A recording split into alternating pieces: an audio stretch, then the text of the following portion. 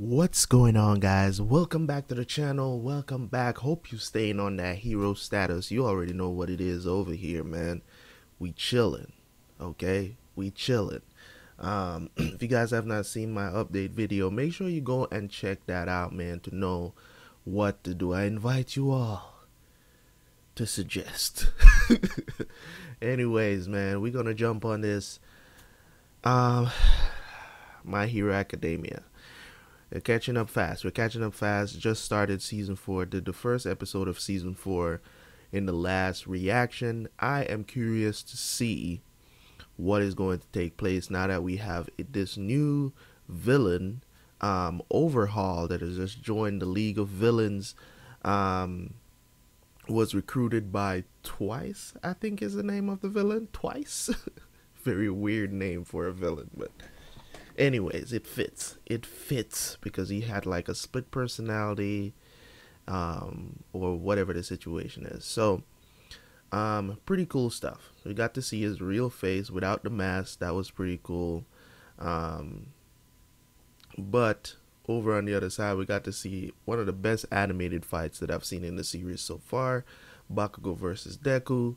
That was pretty cool. And Bakugo, now he knows the secret, basically, of how the One for All works, right? So that was pretty cool. Also, somebody said in the comment section that Deku is a symbol of peace, and Bakugo is the symbol of victory. I like that. I like that. I like that. That makes sense. In other words, I think they will have a better relationship that what All Might and Endeavor have in the future. So now that Bakugo knows, he has to keep that secret too, and I think he'll do a better job of keeping the secret and not blab it out. I mean, Deku has been doing a better job of not revealing the secret, but when it all comes down to it, you know,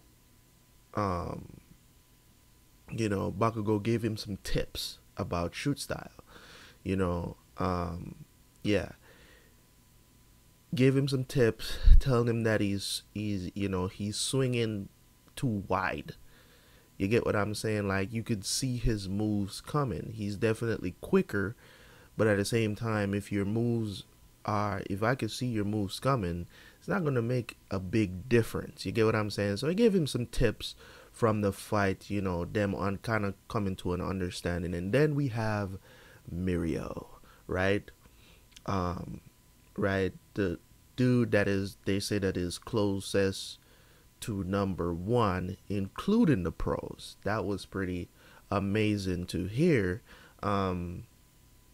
So I'm guessing he's the closest to being like a symbol of peace.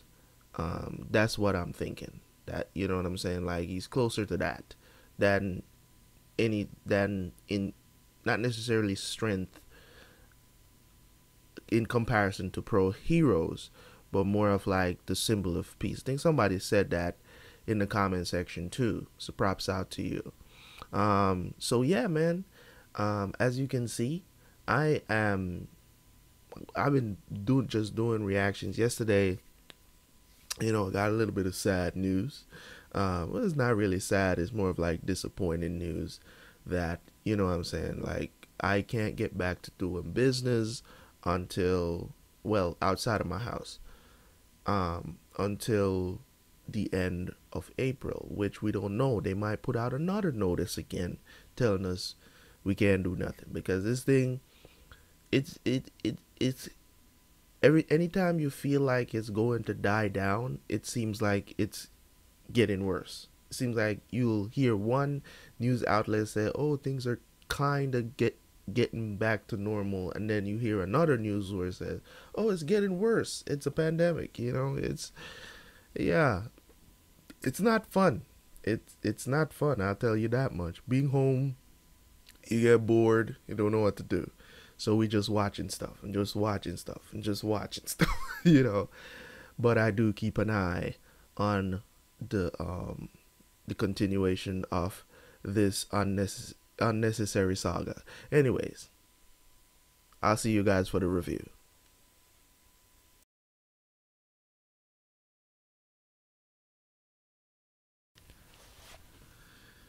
Wow, I really, I really went for it today. Oh my, I really did want to get a lot of episodes done today of My Hero Academia. I decided to binge watch it, knowing that we just started season 4. Season 4 is actually still going on right now.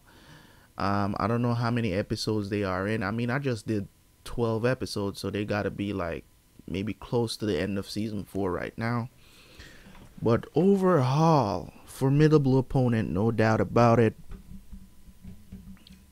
Gotta give him his props. He took down a lot of people that I was starting to hold in high regard. I mean, Lemillion, what's his name?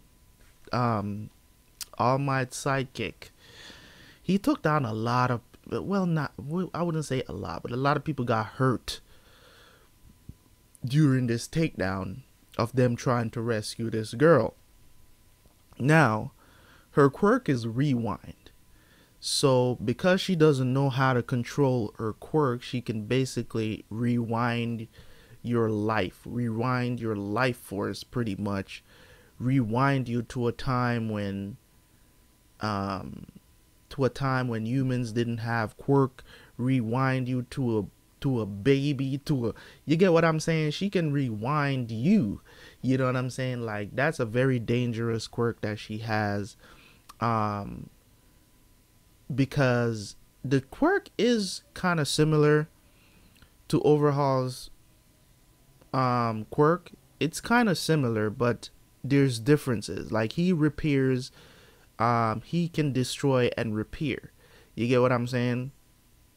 So he basically with his quirk, but he also can merge with people because he can basically merge, right? He can basically merge with people and use their quirk, which is weird, you know, that he can merge other people's flesh with his flesh, but he doesn't like to be touched.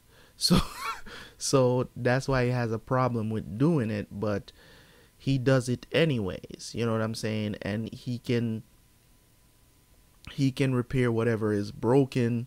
He can tear things apart, and he can put them back together. So his quirk is pretty interesting. What I would say for these 12 episodes, I will say this because I can't go over everything. I can't remember his name. Kirishima, right? Kirishima, Red Riot, right? He impressed me during this marathon I went on. He really did impress me. He stepped up.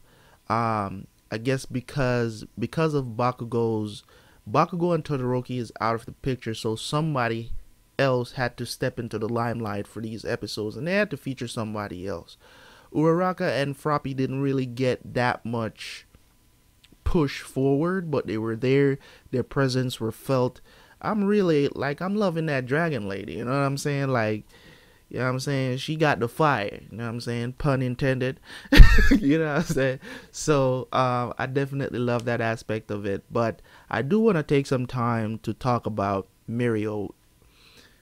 He really showed me, Lemillion, really showed me during this marathon who he truly is and why he's considered to be the closest to being #1.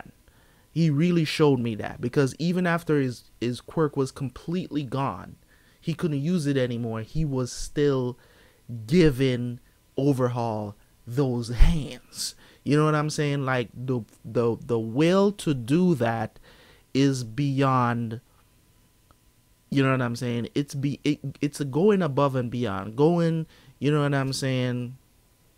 Go beyond plus ultra is definitely in his blood. You know what I'm saying? So I definitely want to give a shout out to Lemillion. He really showed some fortitude there that I was waiting to see. Not that I didn't expect it from him, but I was waiting to see, why are they saying he's the closest to being number one, even among pros. So he really proved that to me.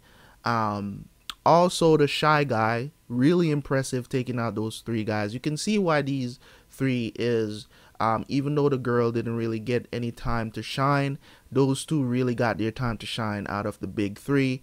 I like his quirk. I really do like his quirk. I can't remember his name, but Sun Eater. I think that, yeah, Sun Eater, right? So I really like his quirk, because his quirk, whatever he eats, he can manifest. You know what I'm saying? Whether it's meat, it doesn't matter what he eats, he can manifest it in some way. I think his quirk's name is actually Manifest, right? So no matter what he eats, so he could eat, swords or whatever, if he could eat swords or knives, or, you know what I'm saying? He could probably shoot darts out or something like that. I'm just being silly here. So yeah, but the man of the hour, man, as always, we all know he's the main protagonist, so he's gonna get the most shine. When Deku came on the scene, the whole vibe of the anime changed. Even when Mr. Sir, as Lemillion calls him, Sir, right? When he got taken down, right, I thought he was going to put in some work, and then all of a sudden he was bored through. I don't know how he's going to survive. How the hell is he going to survive that? With the crystal shooting out of his stomach like that. Like, I mean, it's a world of heroes, so, nothing is ever concrete when it comes on to death in this show, because a lot of times they could just get healed or whatever, so nothing is really permanent. Not even death is permanent, because Overhaul can actually kill people and put them back together. You get what I'm saying? Like, he can kill them and then put them back together but it's in a specific amount of time he has to do it.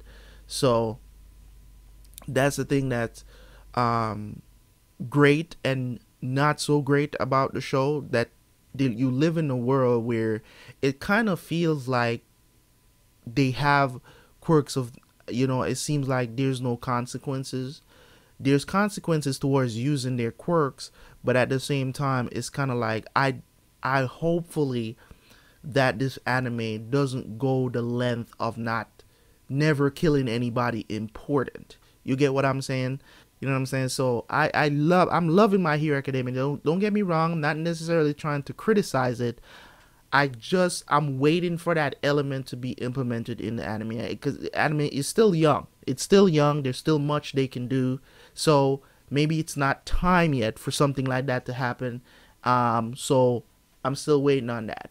So, so yeah, did a great job talking about 100% Deku.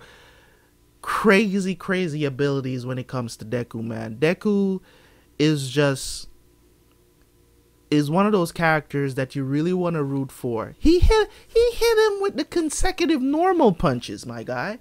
If you guys know what I'm talking about, man, he hit him with the consecutive normal punches. You know what I mean? He couldn't.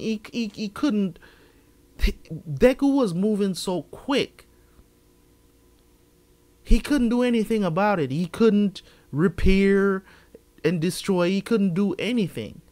Deku was destroying what he's building so quick. He had no choice but to take that punch. You take 100% off One for All, you're done. You're done.